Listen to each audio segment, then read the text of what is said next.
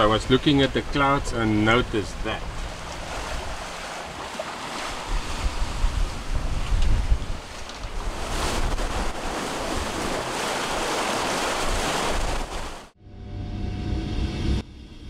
We are two crazies from South Africa.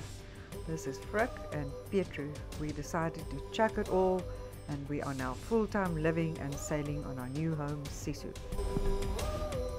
It's our highest northern latitude, 41 degrees 16 minutes. So that was the highest point that we will go. So it's a beautiful morning. No wind, absolutely no wind. We had the very early swimming between the jellyfish. But we decided we will start the engine. We have no real hard schedule, but we will start the engine because we are busy cooking. And for that, I don't think the battery is going to last for 5 hours. So let us start going. A couple of huge swells coming through here. It looks very quiet and calm, but look at that, every now and then. So somewhere there must be a big wind. So we mark our reef lines. So this is the main halyard, and this means 2 white lines, so it is then reef 2. And Pietru is busy with the others. I'm using my surgical needle because it's got the biggest little eye. Otherwise I don't get the whipping twine through the eye because it's like all sticky with the UV stuff, so I battle. So now to get this angle into a straight thing is a bit of a problem.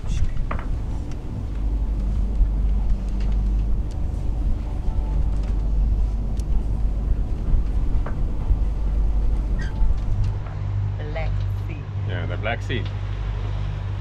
I did not find the Black Sea, I think between Bosphorus and Kefkan was alright, but it was, the town was not that. No, the coastline was very pretty. The coastline is very nice, very beautiful. Yeah, that's definitely so. The first anchorage. Yeah, there's the anchorages is very far between, and the swells is the prevailing wind is from the north or northeast kind of like. So although you might be protected from the wind, you're not really protected from the swells. So it's like all open anchorages. There's no little hideaway like the rest of the eastern side of the Turkish coast. Another avatar background. It's just so cool. Looks like it's man-made, but just perfect. Again, look at this rock formations. It's just so awesome. So this is, but I think that we can highlight Kefkan was a town that you can actually go into town. The anchorage allowed that. We arrived here at Kefken. Yeah, Kefken. Kefken. K-E-F-K-E-N. Kefken. And we decided we want to see whether we can get to shore and see what's happening. And Sisu is nice and centered in this little bay, we hope. But we need to go that way to the little harbour. But we're going to check out the scene first.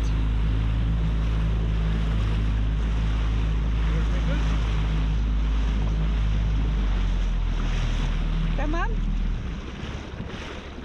All okay? So this will be our first time stepping off Sisu in the Black Sea.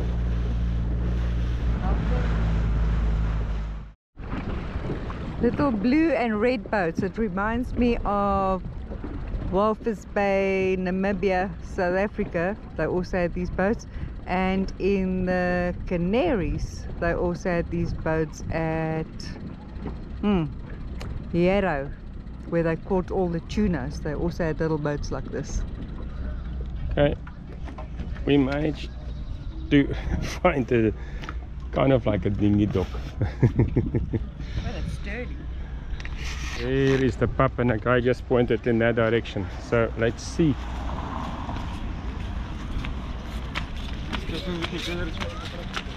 You just mentioned the houses look even different. Architecture and infrastructure looks completely different. It's no cobblestones, but Oh, this is it's spur. not big either.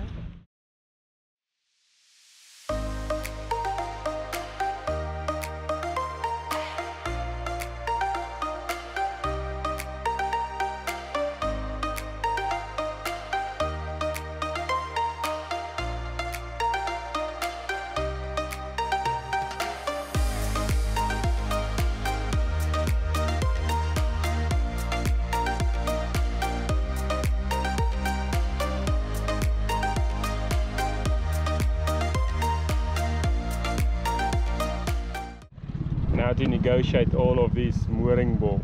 And I promised not to pull a face, but ew, this is gross. This is super, super gross.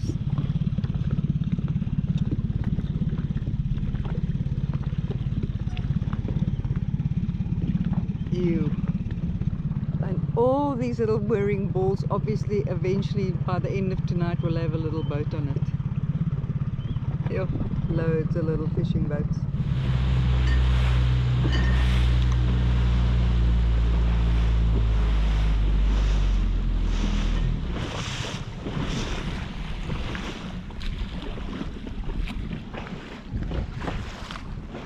I saw this little aeroplane now for a couple of times coming across here.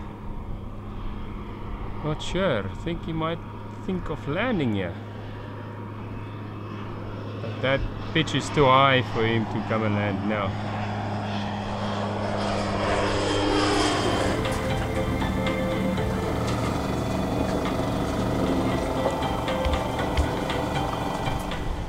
We left our last anchorage, Catamaran. We came around the corner and this little island is here with a little harbour and everything, and it's called Catamaran. So we're going to go through there into the harbour wall, and we saw some breakwaters over there as well there. So we just need to steer clear of that. So this is a very nicely protected little bay off this island.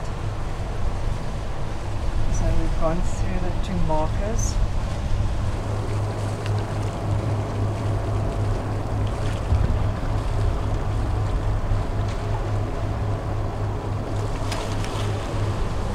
My dashboard for today. You can see there's hardly any wind. Absolutely zippo. But look at these ginormous swells going through here. I've been hand steering for a while now. It just makes it easier to control Sisu through these swells. So approaching our new anchorage around this area here, we are now negotiating this river entering into the sea, and it is just one big yellow ocean. All the sea, the river bed coming out into the sea. And we have to watch the depth so carefully because it's 10 meters. And it says we're in a 10 meter there, within a 20 meter to 10 meter range. But the navionics, which is also used by Raymarine, say we are currently in 60 meters of water. But if we look at the depth, it is 16. Problem. Our third anchorage in the Black Sea, Karasu. It's quite a big place. Yes, they are busy drenching the entrance to this little harbour. I'll show you now. So there's a lot of sand going around here. We first of all took a chance when we got here to try and anchor inside that little harbour. Let me just get past my washing.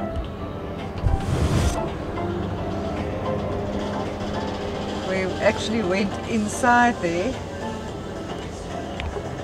and we were very promptly approached by a little boat to say, no, no, no, not possible, not possible. There's a huge swell, so we just wanted protection from the swell. And there they are busy drenching right in the mouth of the little harbour. So that is what causes the water to look so horrible. It's like yellow. So no water maker for now. So they're actually scooping out huge amounts. And we've seen that guy go out to sea. He goes quite far to drop his load. In he comes.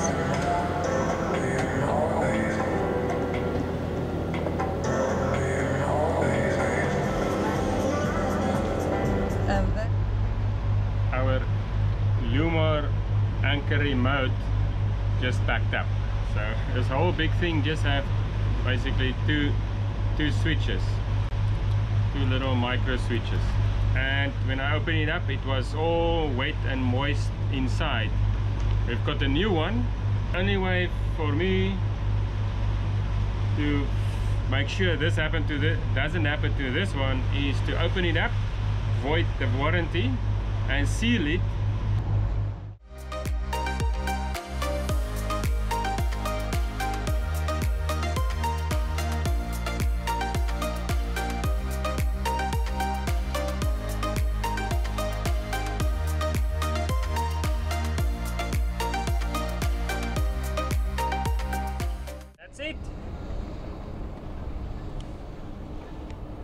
Lot of patches. Hopefully everything is now okay. aha. And it's going the right arrows. Always a bonus if it works like intended.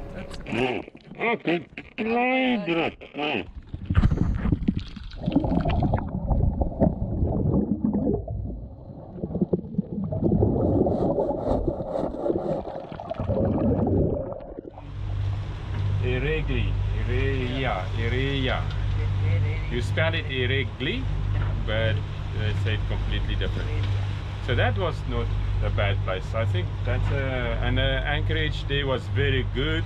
Brilliant anchorage. Yeah, it's very well protected from all sides. And even a little sailing club. Yeah, they put a little sailing club. 2 other or 3 other sailing boats. So that was the most sailboats that we've seen since we entered the Black Sea. Yeah, There's just no sailing boats. Absolutely nothing. So it is for us. I think maybe higher up it might be other anchorages and things like that. But we've seen and experienced the Black Sea now. And the thing is, even if the wind, we discovered, even if the wind is no wind, the swells are still there, because somewhere on the Black Sea there is a huge wind and it just creates this big swells. We wake up and it is glass quiet. Well, not completely quiet. Those 2 big, actually now there's 3. They were going right through the night dredging, I think, this new harbor over there. Check all of these flies. There's like hundreds of these flies. They're just everywhere. So if we're going to open a window or a door, it's going to be busy inside here. So let's look.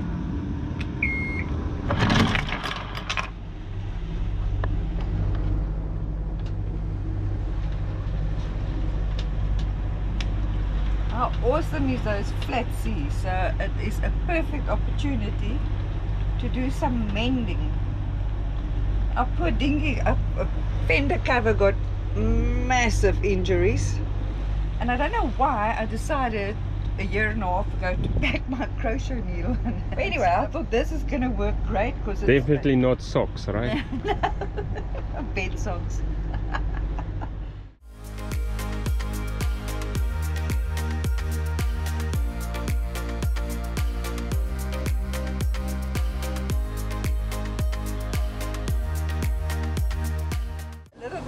treacherous when you come out. Not treacherous, it can be very unpredictable winds when you come out because of that little Cape Horn, or they call it a horn there around the corner, so we'll watch that. Because there is pretty rough winds predicted for the next 2 days and 3 days.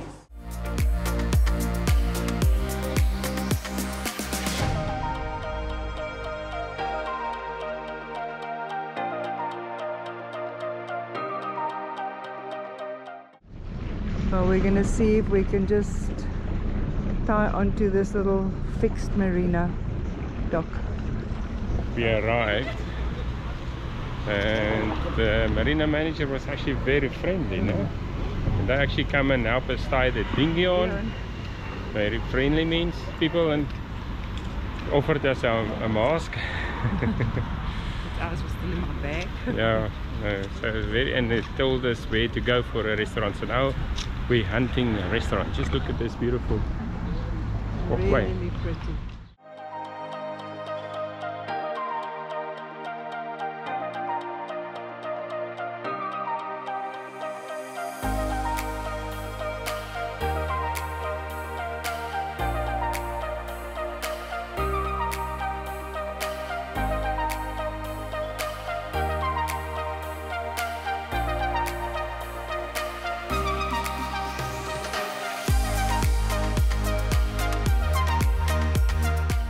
Tonight is our last night out, and this is most probably the highest latitude that we will reach. So we're going to go to that pretty little town over there. Ooh, not sure you can see the pretty town, but we will go there. The weather is miserable. Yeah, the weather is a good. The sea is like mountains. Yep. Yeah, if you look there outside there, it looks like crinkle cut chips.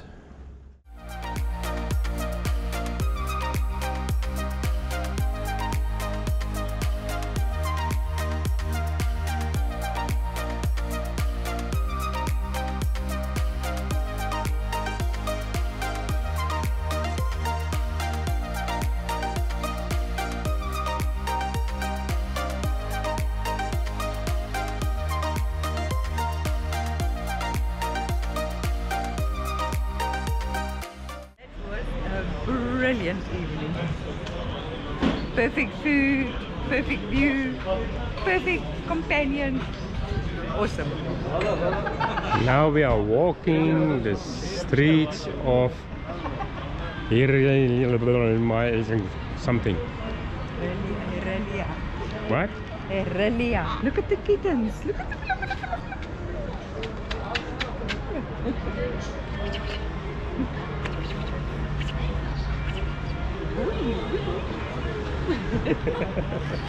Pietro's making for us much needed coffee or tea, and we are on our way to the Caribbean, I would dare say. But yeah, the little town is just waking up. We also just woke up, and today is the big day. We're going to try and sail downwind from now on for the next year or 10. But wishful thinking. Coming from the other side. Look at the flag. But then again, it might be just this corner, so we'll see once we're into the ocean which way the wind is going to blow. Because it's not supposed to be blowing from that side. We're leaving the steel plants behind. Luckily the prevailing wind was not coming from that side. The swells is telling us there's definitely some wind on that side. Just check these swells. Over here the wind is still blowing the wrong direction, but the swells is telling us something else.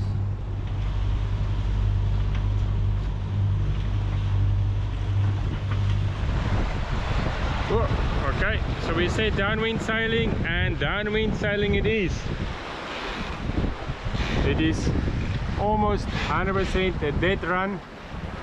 So I put the main up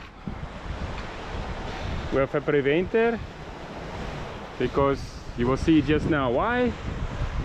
And well, if you can see here, look at these big swells. It's coming directly on our beam. It's just not nice for the sails. So the sails is not very happy.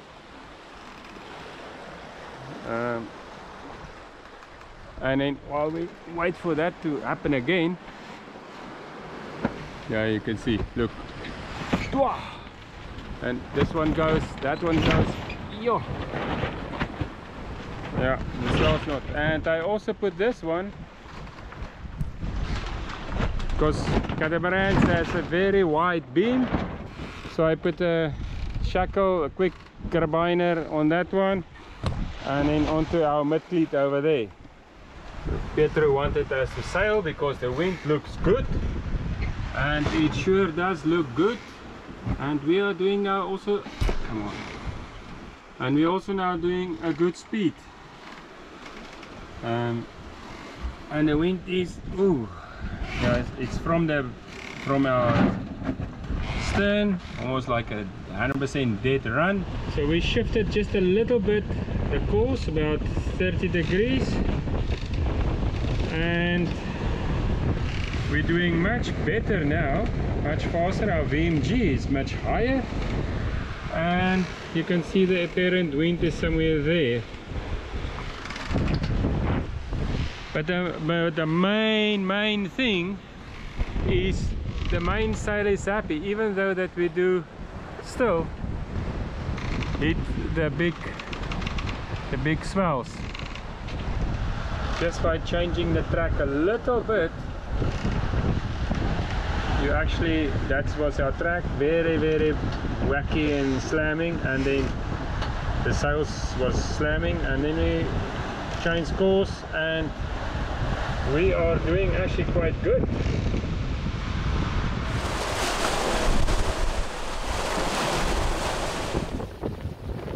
Petrus, hand steering! Trying to maintain a heading at 286. Waves are huge! Yeah, this is the sea. And look who's hand steering. Crazy! This is so cool! You can actually feel Sisu now. You can feel when the waves are pushing her, and when she needs more rudder, when she needs less rudder. It's just amazing. You can actually feel that you're sailing. Yeah, Sisu has huge rudders, so it's pretty much, you can feel it on the steering. Yeah, you know exactly where to go to. And look, Pietro is doing not too bad, not too shabby.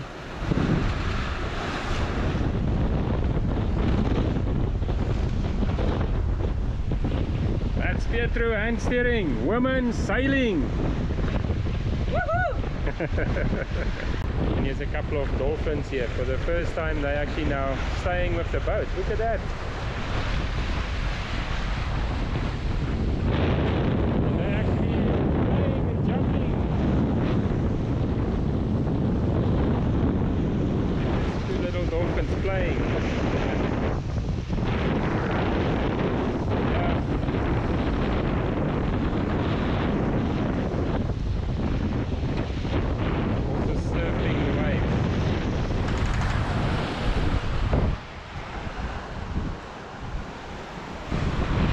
Cheers on downwind sailing!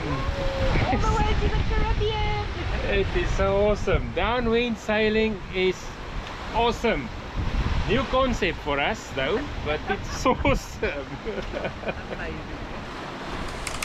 Approaching Cape Ken from the eastern side this time, where we're going to anchor tonight. And going out here was very calm seas with huge swells, but today we've got a busy sea still with the big swells. 8.6 knots.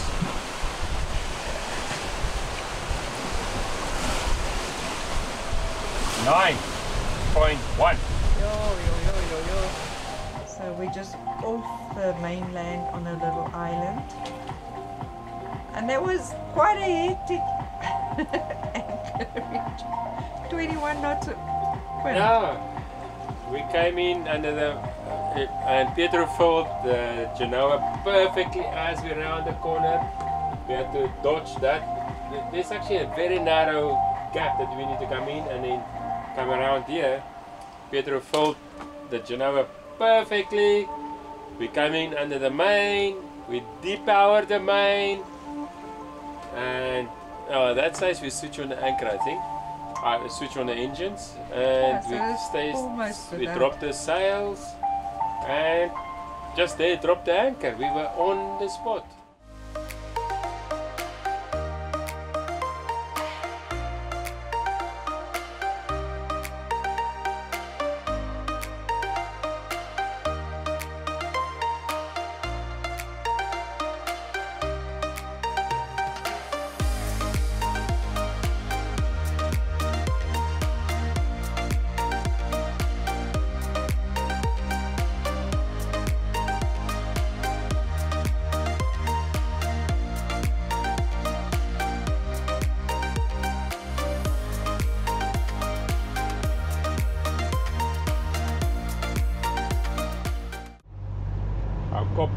Copies of tea is ready. Pietro is taking us out, and this was the nice little harbor here. So the mainland is here, and it stops the mainland, and then this little island, and I built these walls.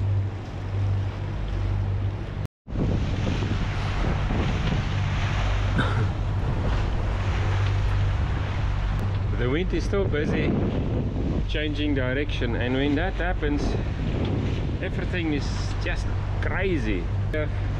17 knots of wind to actually put up a sail, and I've tried changing direction a little bit to try and see if whether we can improve. We now going more or less that direction. If you can see, the wind is now almost from our stern, and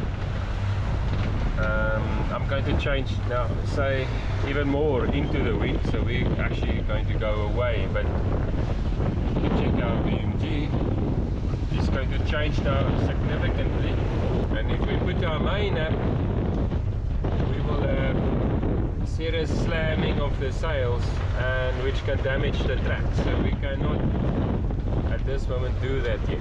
Let's see if we can do a little bit more and work better. Now we will be on beam reach. We would still slam the sail quite a lot. So let us go down quite a lot to the other side. Okay, let's change.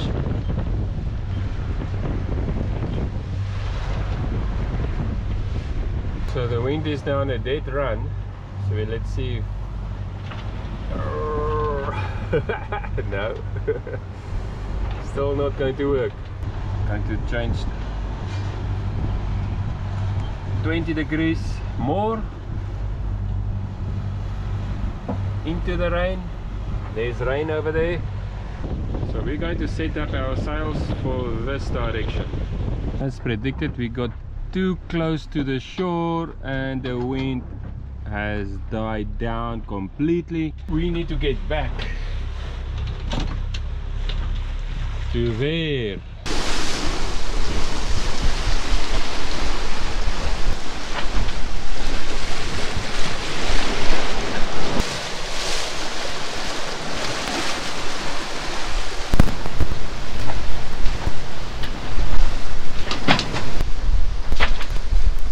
I was looking at the clouds and noticed that.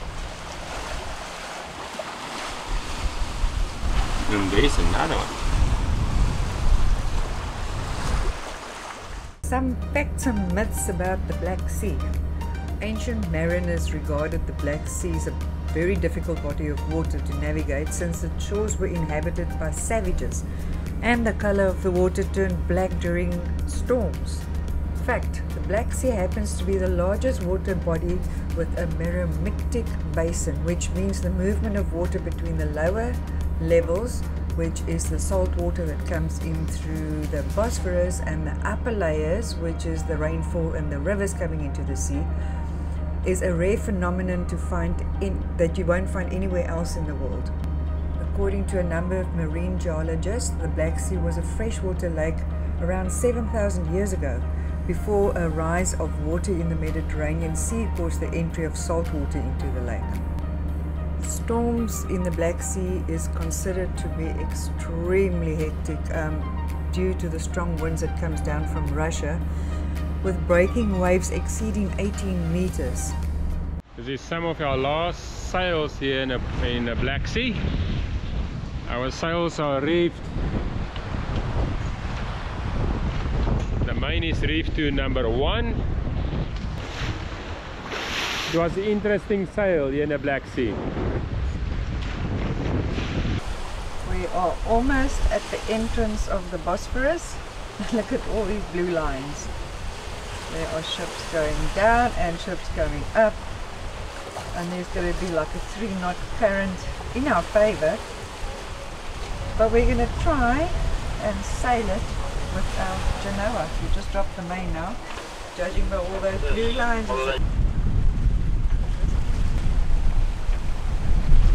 Look how sweet that little baby is.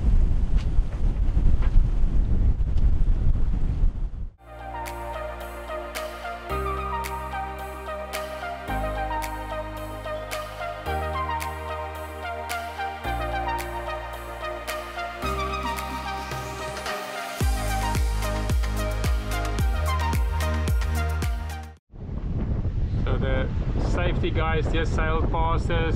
Petrus making video up front, and the wind is very good. It's really good for sailing, and look at our speed, actually very good. Well, the current is very strong, so 1.7, not as strong as when we came up, but it is pretty cool to sail down the Bosphorus.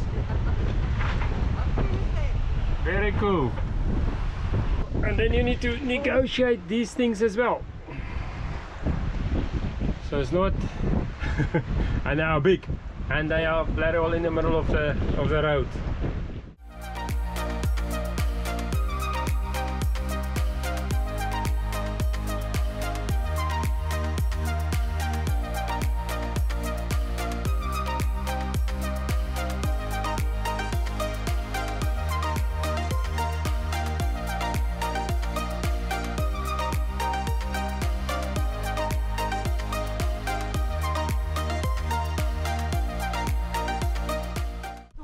Structure in Istanbul. It is a TV and radio station. I think hence the look. There's the Galata Tower sticking out its head there. So we're going to go to the Galata Bridge. There's where Frick and I have had many episodes. And that is the Galata Tower Bridge. And underneath there is just one restaurant on top of the other, and they all try and sell you the menu. Many of those restaurants, I've seen our faces many years ago when we used to be here a couple of times, but not playing. So it's so amazing to be here on Sisu. So our advice, if you want to come here, I think you leave Kalamish, the Istanbul, Kalamish, or one of those marinas over there. Try to get to Kefkan, but if you cannot, there's a new anchorage place. But the anchorages are just not nice. No, there's just no cool anchorage. Yeah, Kefkan, I think, is the only place where you can have maybe a decent anchorage. We will go there tonight again, and then Irigli. If you want to search, it's Irigli. and it seems like the further north you go, or further east you go, the places are further apart. The first stretch there was quite a couple of places, like all along the coastline you can see places, but it seems to get further and further apart the more east you go.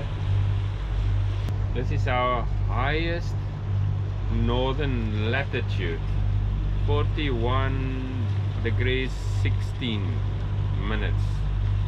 So that was the highest point that we will go, and now we are returning back to the equator. We're heading for the Caribbean, baby. Yeah, so it will take us a couple of months, so don't worry. It's not that we will you will find us there in hurricane season. It will take us about 4 months to reach there, but from now on we're pointing that direction. For us, we could have maybe gone around the Black Sea, but with the COVID restrictions we cannot go in, and also with visas and stuff, so I think COVID is the biggest problem. Georgia don't allow anyone in, Hungary also not, Ukraine very tricky to go there, but they also blocked at this moment, so we can only do the Turkish coastline.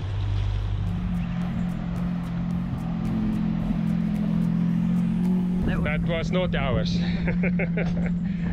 We have a much slower one now.